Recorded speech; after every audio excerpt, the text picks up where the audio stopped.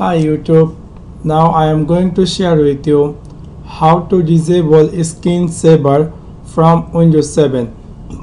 So let's take a look how to do that. Right click anywhere in your desktop and then click on Personalize, and you will see a screen just like this. In the right side corner you will see Screensaver.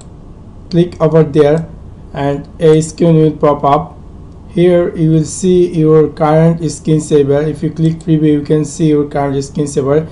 If you want to disable this Screensaver from Windows 7, simply click on here and click on none, and simply click on apply and click on OK, and Screensaver will be disabled from your Windows. Also you can see that Screensaver is disabled, that the red color icon, cross icon, that means Screensaver is disabled from your Windows. So that's it. Thanks for watching my video. Like and subscribe.